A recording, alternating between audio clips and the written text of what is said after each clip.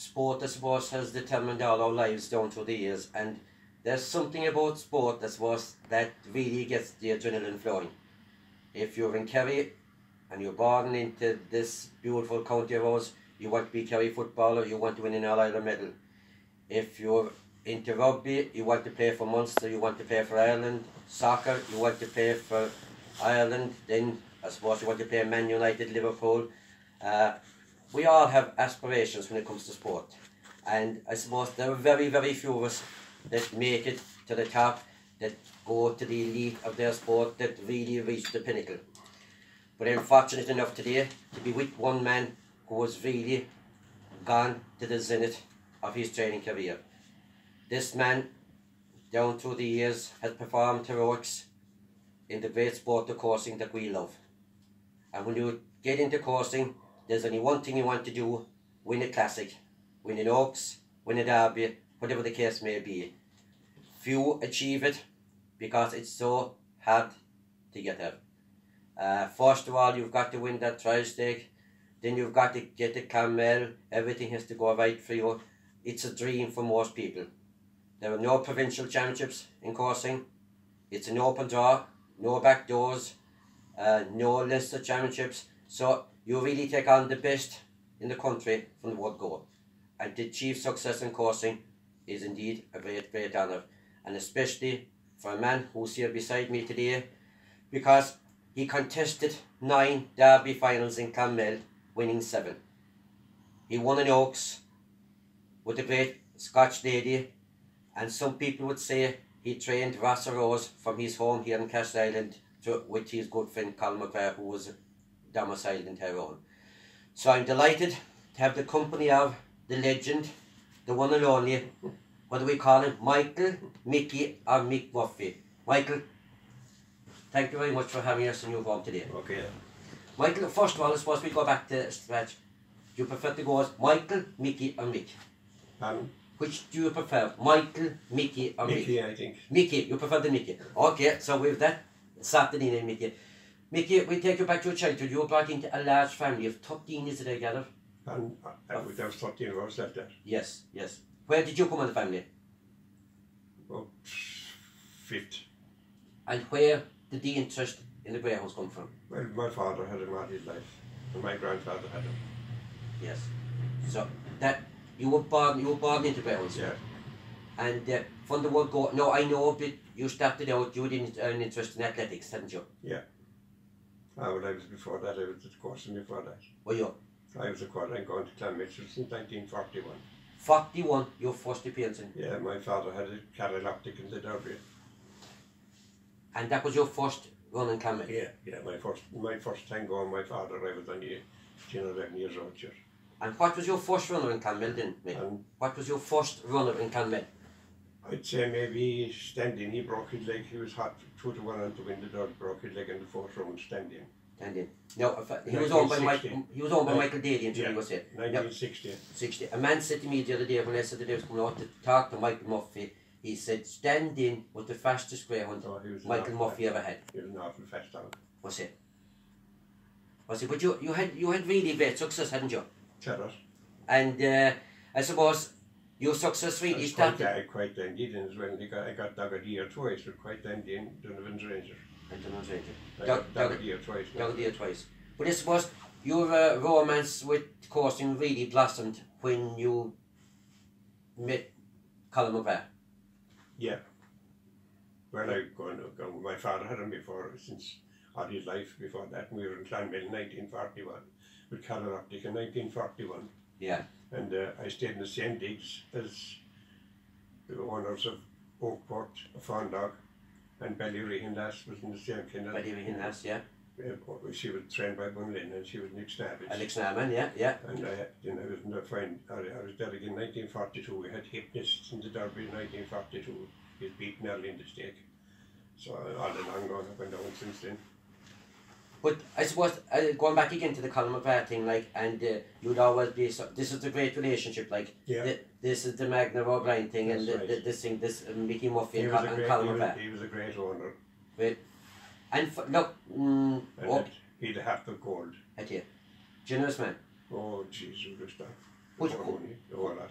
Who Prize picked money. whole prize money? Oh, by Jamie. I didn't have to know that, no, like, but but what I am saying to you is like that you started first with Gayline. Who picked the dog Gayline? Who saw him run first day? Colin. Himself. Colin, someone to. I think it was Mini Mara had him, was it? I'm not sure now. I think so. And- Mini Mara had him. And he picked out. He bought him from Mini Mara. Did he? But he picked out the dog then. He gave the dog to Michael Murphy from Castleisland. Was there any directions or did Colin McGrath say, Mickey, the dog is yours, you get him ready for Clonmel? What any instructions going with the dog? No. Up to you. He'd never ask for the weights or nothing. Never ask for nothing. Say no more, sure. They were at it. Yeah. And like when surely now there would have been one of the times you got the dog and you said when you saw him you said, holy God, how am I going to win the derby with this fella? Did that ever happen to you? It happened to me with Gayline. He was only about 77 pounds. And I said, am I going to win the derby? John Queely was there with this fella. No chance. The fastest dog ever. Yeah. He was 77 pound Gayline. Gary, yeah. Is that all he was? That's all. Now, Mick Murphy gets this dog, and knowing the way you trained your dogs, I suppose every dog that came into your yard, you probably thought he was overweight, did you? You liked your dogs slim, I'd like some very slim. hip bones Yeah. well up, Yeah. and most of the dogs you got wouldn't have been that way, would they? No, and most of them wouldn't anyway, you know. So then Mick Murphy gets the dog. What's the first thing you do? The dog comes into the kennel, Mick, what's the first thing you do? Well, I'd take him out 4 or 5 times that day, so to get him used to the kennel and used to settle down, and you're always settle down. Yeah. Take him out 9 or 10 times, in and out, and bait and take him out again, put him in again, take him out again. He gets used to the place, then, you know. Yeah. And then when you start the training, were you an early in the morning man? Were you 7 o'clock? No. No. There'd be no fella seen early in the morning from now on. Around 9 o'clock, I'd take him out always. The dog, the first bit of air he saw was 9 o'clock. Yeah. But they'd be out the night before late. I'd have Yes. him out to wet and empty 11 o'clock. So you leave him out at 9 o'clock then. What was the next? You gave him his breakfast. I give him his breakfast and I'd gallop him around maybe 12:30, I'd give him a gallop in every second day. Every second day you gallop. Yeah. The day you were galloping, would you walk on that day? Huh? Would you walk on? Oh, very little. Very little. Very little. The day you weren't galloping, would you give him much walking? I wouldn't do an awful lot, maybe 3 miles. 3 miles. That's all. Going to Clonmel. Yeah. Mick, there's an awful lot of people out there, and they say, and they're wasting and their legs and they're burning shoe leather for nothing. That's the most I'd do is 3 miles, the most. 3 miles. Most. And you're Very most. that's the very most. You have me bamboozled, Mick, because every fella. Now, taking that, do you think that most of the dogs going to Clonmel are They're over galloped. over galloped? Overwalked? Overwalked and over galloped. Would you do a double Keep gallop? them fresh. Keep 'em- No, never in my life. Never.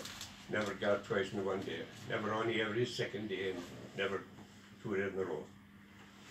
2 days in a row. No one never galloped 2 Never. days in a row. I gallop every second day. Now, I'll put you to like this.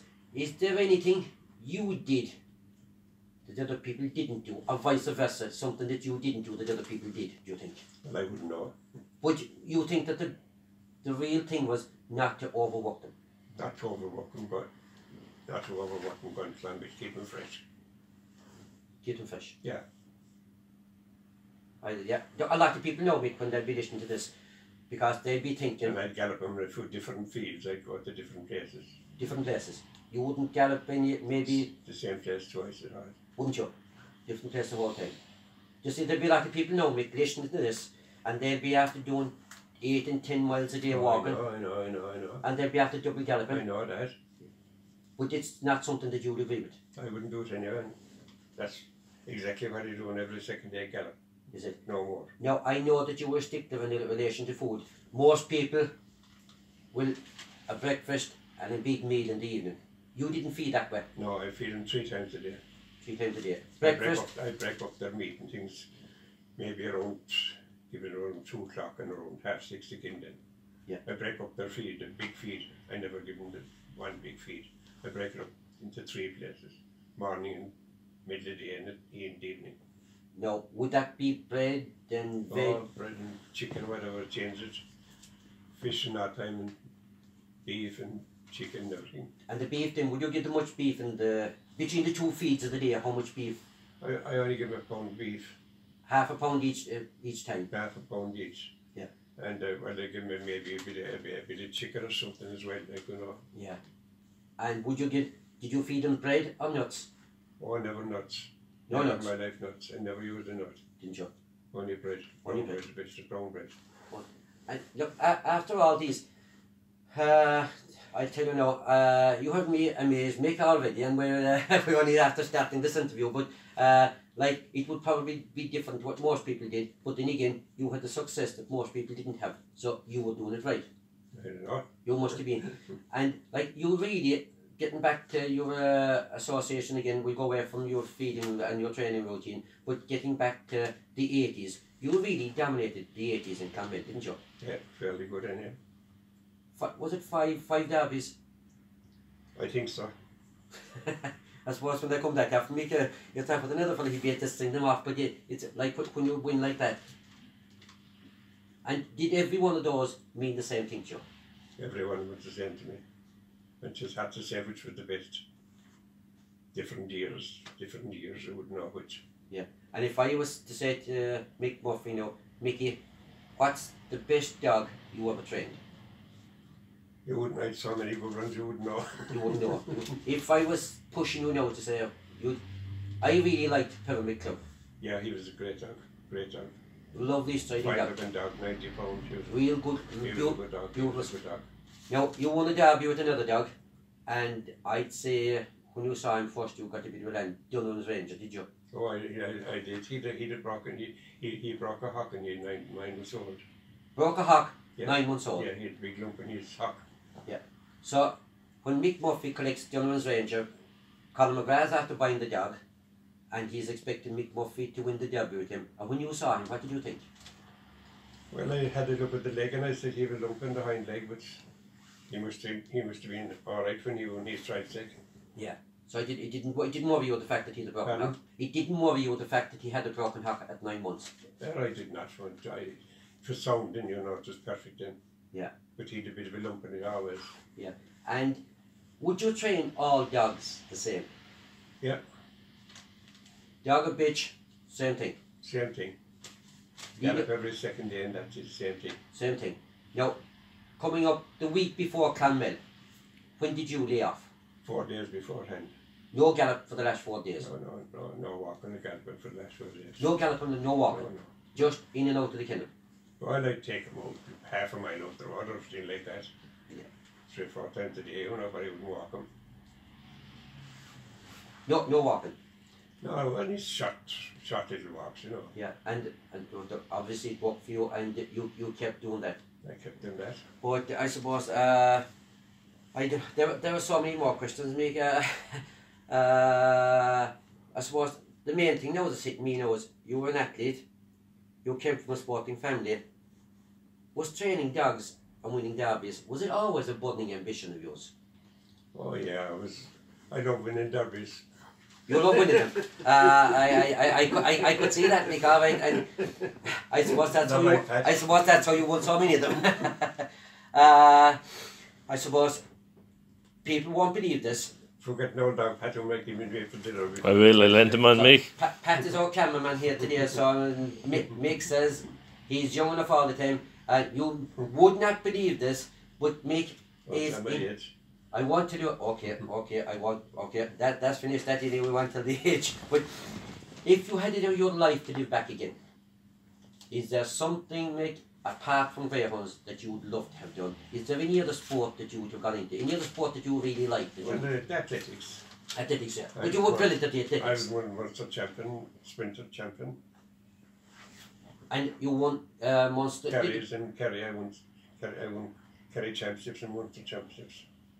And I suppose, then again, look, when you achieve so much in one sport, it's hard to achieve in all sports. I love the boxing as well, I love boxing.